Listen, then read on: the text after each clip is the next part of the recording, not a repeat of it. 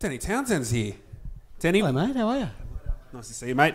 Nice to Round see of applause for the APL CEO, Danny Townsend. So obviously we'll start our next session now, and I'm Adrian, we've introduced before, but this is Danny. People know who you are. Probably for the wrong reasons, but yeah. But we're here to talk about the A-Leagues, and it's been 15 months now since Independence Day, since you took the keys. Talk us about how you feel. How do you feel out of 10? Give us a rating on how everything's gone, and talk us about how you feel about what's happened so far. A rating out of 10. All right, that's a tough one. Probably about a 3, I would say.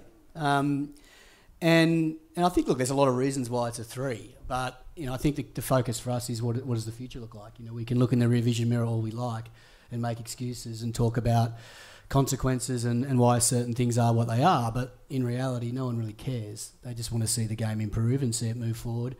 And they want to see it move forward in a real positive way across all aspects of football, not just the A-League, but everywhere else. So, that's, I would say it's probably a 3, mate.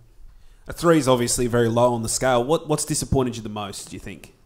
I think not having a genuine run at it's been hard. I think, when we took over our first season, which we're halfway through at the moment or just over, I don't think we anticipated that we'd be in the height of the pandemic in January when we're really hitting our straps normally in school holidays. So I think that was tough because we've sort of been marked on I give it 3 out of 10. But even when we talk to our stakeholders, I think everyone's a bit frustrated with where it's at.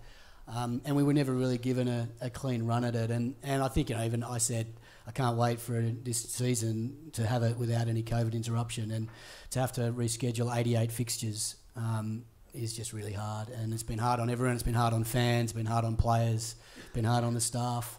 But it is what it is. You just got to plough on, and that's what we're going to do.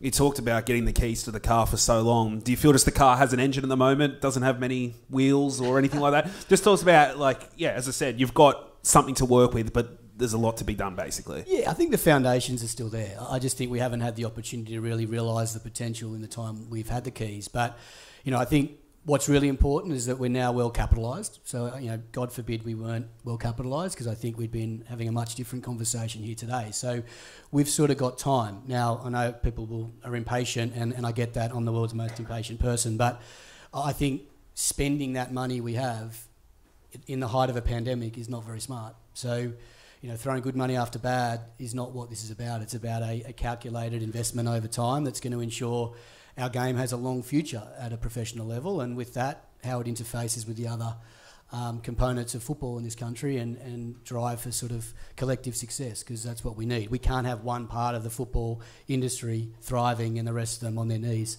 That just won't work in a market this size.